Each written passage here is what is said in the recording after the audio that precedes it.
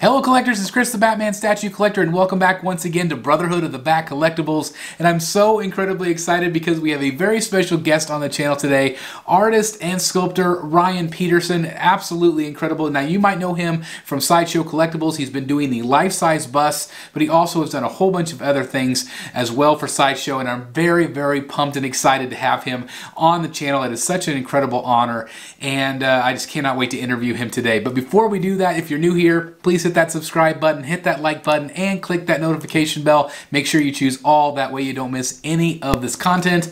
So without further ado, let's interview Ryan. So Ryan, thank you so very much for being here. It just means the world to me. Hi Chris. Hey, thanks for this interview. This is really cool. Thank you. Oh, absolutely. Again, it's just such an honor to have you here on the show today, to be part of the Brotherhood of the Bat. You are an absolutely amazing, absolutely incredible artist, and I have a number of questions to ask you, and so let's just get started, okay? So question number one is this. Tell us a little bit about your art background and how you first got involved in the field. I was raised in a small, very rural town in northern Utah, and rather than gravitating towards hunting and a lot of the other stuff there, which is the dominant culture, I was in total contrast. So I was a monster kid. So dinosaurs, Ray Harryhausen, anything fantastical just seized my imagination as a young boy. So yeah, it was just a given. I mean, I think I was just born that way, as a monster kid, like so many people are. But I really, really was just fascinated by dinosaurs, as a lot of boys are, and a lot of kids are. And it just never stopped. I would watch every kind of fantasy or horror movie I could. Whether it was Planet of the Apes or Hammer films, whatever was on a Saturday afternoon. So yeah, definitely. My background was a rural town, country boy who was rather incongruent with the country. So. All right, so question number two is this. I noticed that a lot of your work is inspired by the horror genre. How does the dark elements inspire your work? Because most of the dark elements, if you want to call it that, were from horror movies or dinosaurs. So as opposed to, you know, a lot of my cousins would draw deer and wildlife scenes or whatever, and that just wasn't me, because it's not what I was inspired by. And I think dark art, for the lack of a better description, it's a bit of a pejorative. Just maybe just surreal, supernatural, fantastical themes just seized me, and I think a lot of people like me. Yeah. So how did you first get involved with sculpting? One Christmas, I think I was maybe even 4 or 5, I received some Crayola clay and loved it immediately. It was the kind of clay that had multicolored, and I think there were like 5 colors, little strips that you could peel off. You can mix them and form your own colors if you wanted to. And it was my medium. I mean, I always drew, but clay, I never was too frustrated working in clay, and oftentimes drawing frustrated me. Drawing, you have to, if you can, convey three-dimensionality on a 2D surface. That was frustrating. Perspective was frustrating, a little difficult. Although I was, you know, I could draw. My degree's in painting and drawing. Clay just kind of jumped that gap, and it was just, it's just right there. Just make the three-dimensional ball of clay something recognizable. So yeah, and one particular moment that sticks out, my dad decided he would sculpt with me, and he was going to sculpt a little human head, and so I thought, oh, I'll sculpt one simultaneously. And he just had a toothpick, and I can't remember what I had. And after about an hour, I didn't see what he was doing until he was finished after an hour. And when I saw it, it just blew my mind. My dad's naturally talented, both my parents actually are. But he had sculpted this small head, and keep in mind this is when I was about 6 years old. He had sculpted this small little head about 3 inches high, and he had put forms in it. He put all the cavities and forms that are in the ear in this little head. Yeah, he took it to a more detailed, refined level, and it just blew my mind. I was so excited. And from that point on, in addition to dinosaurs and monsters, I started sculpting human heads. So that was the introduction of anatomy and the importance of anatomy to be able to sculpt well.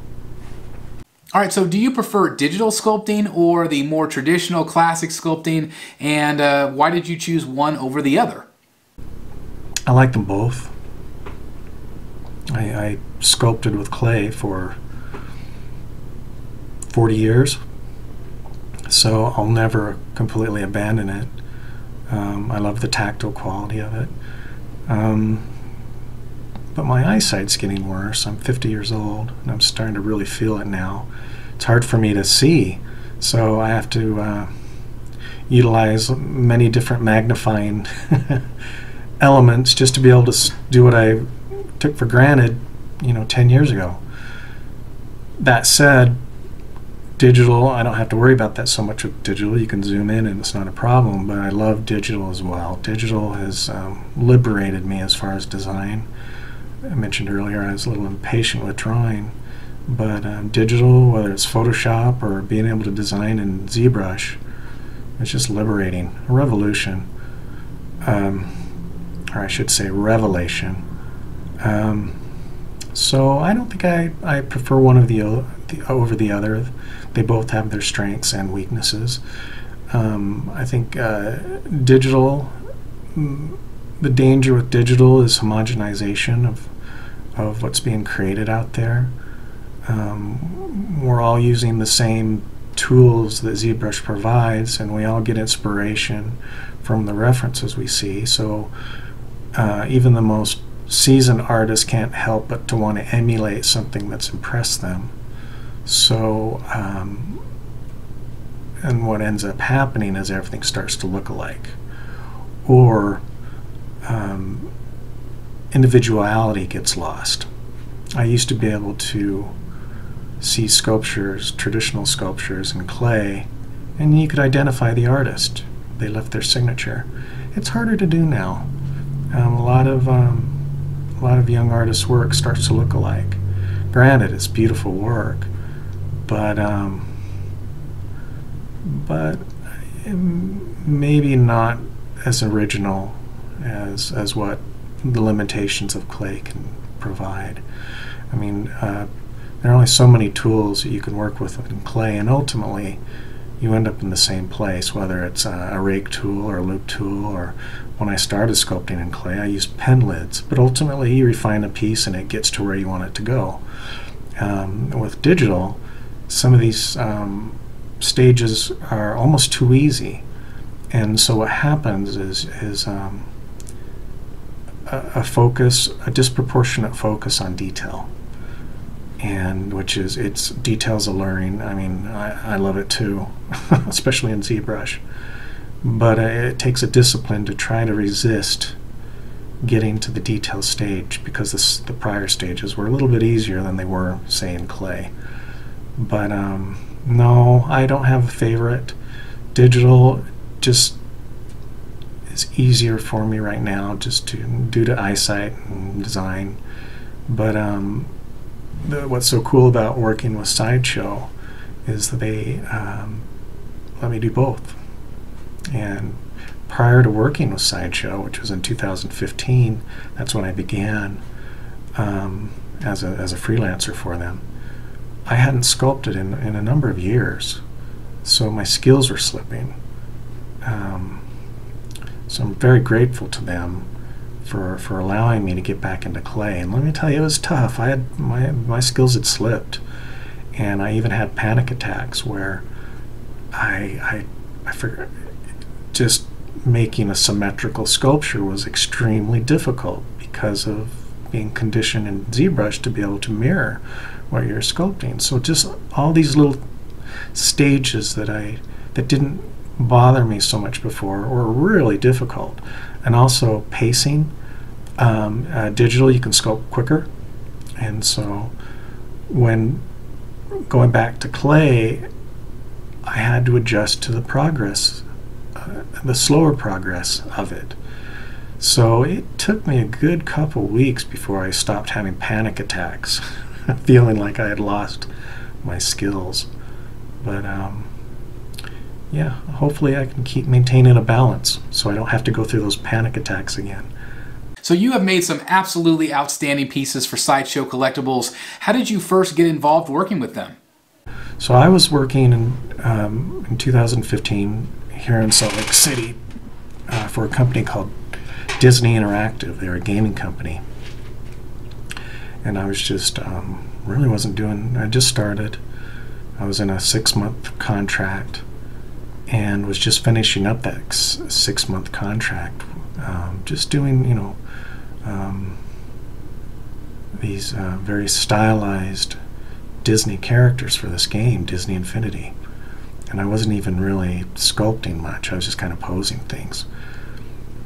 But my intention was to stay with Disney and hopefully, you know, just get back into the pipeline of design and sculpting. But then I received a call when my contract was almost up, about 3 weeks prior, by an old friend who I'd worked with in the makeup effects industry. His name's Jesse Lincoln, and Jesse is a project manager for Sideshow, and he and another project manager, Anthony Maestas, had seen some of my work online, my recent stuff. Jesse knew me, but Anthony didn't. But I think Anthony responded well to a Yeti sculpture I'd done. It actually was an award winner for the Spectrum publication, and so that's how I fell into the radar of Anthony. But then Jesse knew me, so Jesse called me and just asked if I'd like to do some work for them, and I had to make a decision of whether to stay with Disney, assuming they extended my contract or put me on full time, or transfer over to Sideshow. And I love Sideshow's work, and and I knew it'd be great to work with Jesse again, and the creative director Tom Gilliland, who I worked with, both he and Jesse. I worked with Rick Baker's in the mid-late 90s. So I knew these guys, and I respected them and liked them. So this was a great opportunity to get back doing some interesting sculpting and design. And that's pretty much how that started. And that was in 2015, and it's continued to this day. And it's been great. I love it. I have a lot of respect for Sideshow. I respect their emphasis on quality. And I respect the enormous talent of men and women they have working for them. It's really astounding. So yeah, any place where you can work amongst highly talented people delivering quality, that's as good as it gets. So yeah, Jesse Lincoln called me, and I said yes. I'm really glad I did. So was it your decision to do the life-size bust and to sculpt those? Also, would you like to do some of the full-size figures as well? No, it wasn't. Jesse, I had started out doing some digital work for Sideshow. I think there were some Star Wars pieces. And then Jesse approached me about doing a bust out of clay, a one-to-one bust out of clay, and resume their one-to-one bust line, which I think had been ceased for a couple of years. Really talented art sculptors such as Steve Wang, Andy Bergholtz, Matthew Black had done some one-to-one portraits before, and they're fantastic. So I jumped at the chance, but I was a little nervous starting in clay, since I hadn't sculpted, like I said before, for a couple of years. But it all came back eventually, and I think the first bust I did was Deadpool. And I didn't even know the character, I'm ashamed to say. But once I realized how popular Deadpool was, I was going, okay, this could be fun. And the movie came out around the same time as the bust was revealed, so that was pretty cool. But yeah, it was all Sideshow. Sideshow decided to do it, I guess based on my background, perhaps. They knew that I could do this practically. And they've been a blast. As far as full figures, full scale figures, no, I haven't done anything like that. And I don't think anyone really is doing something like that at Sideshow at the moment. It's mainly digital work. So, and I've done figurative full-scale digital work for them. The Court of the Dead pieces, I've done a couple of those. And I'm currently working on some full figure digital pieces.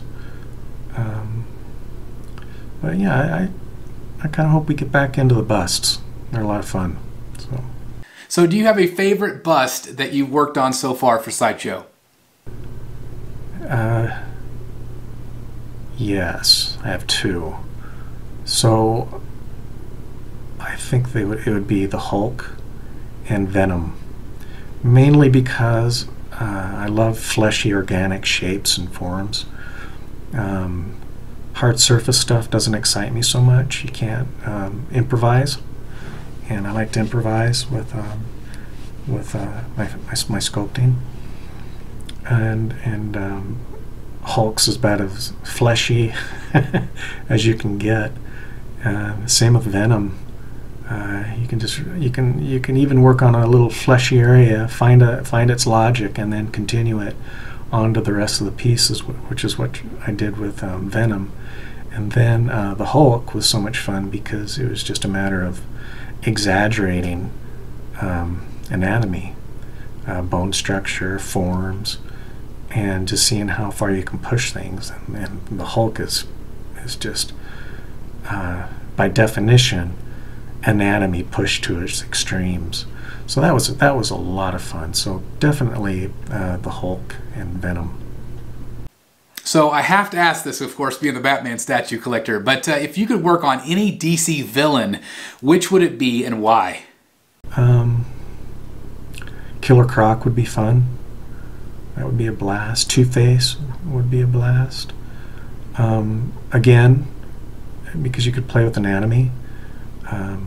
Killer Croc, I love monsters, and that's very monstrous of a character. So, yeah, those two would be a lot of fun, pushing the stylization and the anatomy. I guess when you work on anatomy or work on organic sculptures, the better you have an intuitive flesh logic, the better the piece. And I still find myself relying on anatomy books, but I also know that I can wing it if I had to. And that just comes with experience and acquiring a kind of flesh logic, how shapes, muscles and bone relate to each other. And so yeah, I feel like that's a more powerful tool in my arsenal, is to be able to I know I can improvise organic shapes because of the flesh logic I've been able to hone throughout the years. All right, so very, very cool. So what would be a dream piece that you would love to work on from any genre? Let me see. I've been lucky. I've had the chance to work on a lot of cool characters. Cthulhu for a film festival. I designed the award for it, so I did a Cthulhu.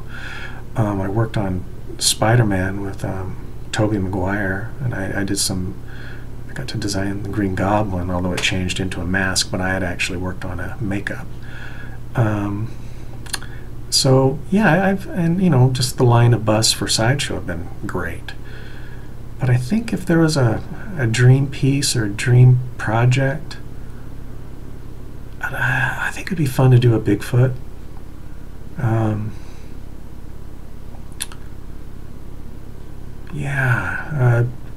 I've never been entirely convinced by some of the Bigfoot designs I've seen in films and in print media. Harry and the Hendersons was, of course, fantastic. But since then, a lot of designs have just kind of copied it. They feel like Harry, kind of. And so, of course, if you're going to design Bigfoots, you'd want to have a cool project, a good vehicle to do that, to do them in. And I just read over the summer the book Devolution by Max Brooks. It's a really fun read. And, oh man, I would love of course it's about Bigfoot and a family of Bigfoot, big feet. And I would love to be able to design those. I would incorporate all the ideas I have for designing a very naturalistic and believable Bigfoot based on just the research I've done. It doesn't even matter whether I think Bigfoot is real or not. There's just so much information in the zeitgeist. It's such a mythological, archetypal character now that it would be really enjoyable to be able to do a present-day design of Bigfoot. And if they ever do the adaptation of Devolution into a movie or series, that would be a dream project. And then, of course, we can get Sideshow to do a line of figures or busts right around the time the movie or series is out. So, yeah, anything Bigfoot would be fantastic.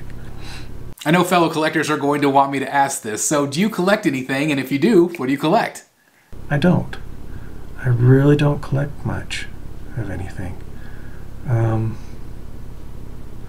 used to collect monster magazines, but now, it's interesting. Once you reach a certain age, well, I can only speak for myself, the need to acquire stuff lessens.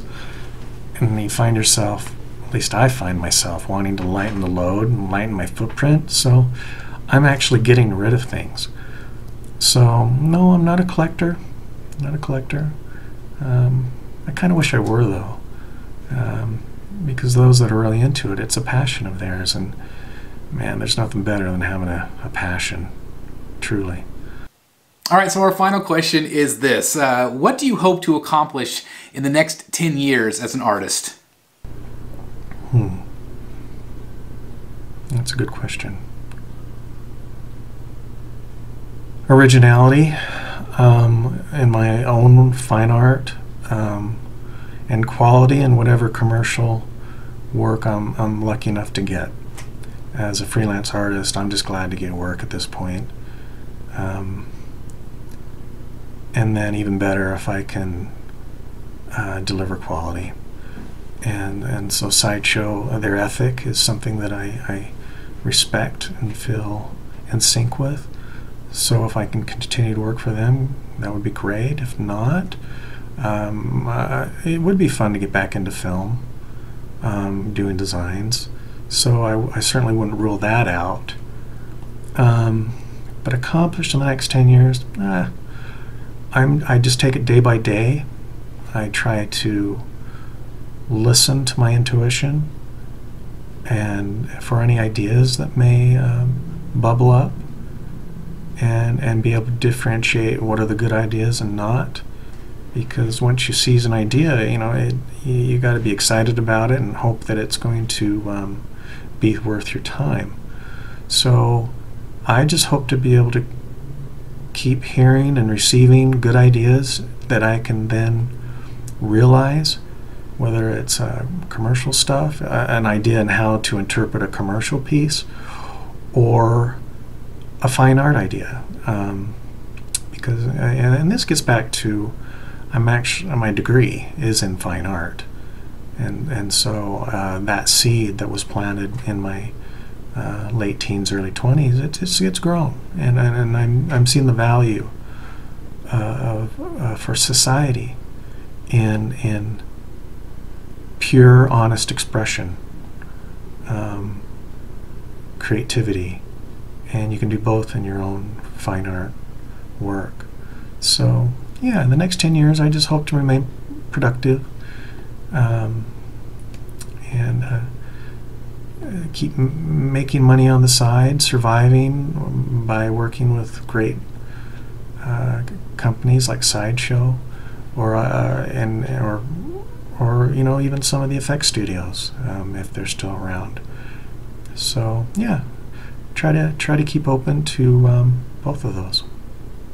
So there you guys have it. I want to thank Ryan. Thank you again so very much for being on the show. This was absolutely amazing. I absolutely love to feature artists here on the channel. And again, just thank you so very much for taking the time to come on the channel today. You're absolutely amazing. So again, thank you. Thanks everybody for watching. I really appreciate it. Let me know in the comments down below what you thought of this interview, what you think of Ryan's amazing sculptures. And again, just thank you guys so very much for tuning in.